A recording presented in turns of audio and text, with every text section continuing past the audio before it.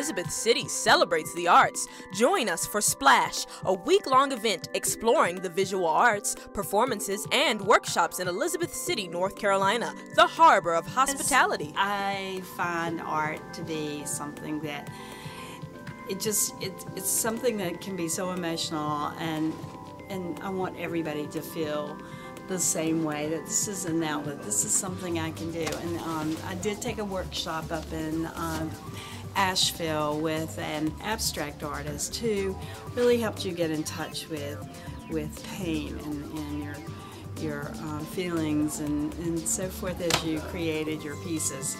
And of course I had been a student of Jane Fowler, who also we always, you know, enjoyed art for art's sake.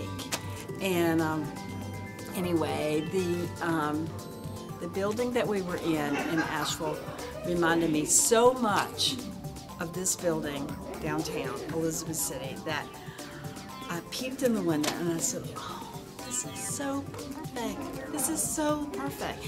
It's raw space. I love the floors. I love the walls. I love the lighting in here is perfect. The acoustics are perfect. Let's do it. And so in talking with a couple of artists, and I called my friend Jane Fowler, who she had been at the same workshop with me, and she said, you know what, I'll come down.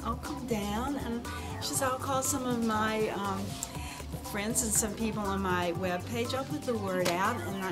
And so we put the word out in town, and some of the artists here got involved, and we just decided to, let's see if we can use this space. And Zach Robertson let us come in. He said, well, sure.